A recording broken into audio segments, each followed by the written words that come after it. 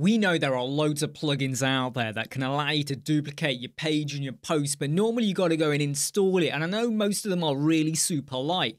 But what if I told you there's now a code snippet that's going to allow you to start duplicating your page, your posts, and your custom post types?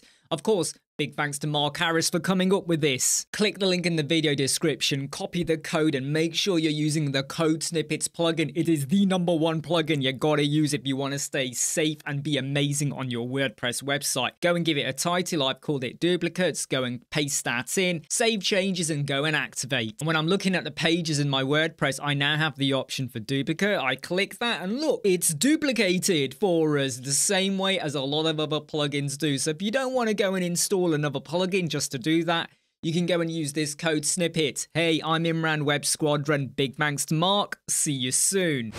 Never break, always fight, never quit, do it right, play the game, win it life.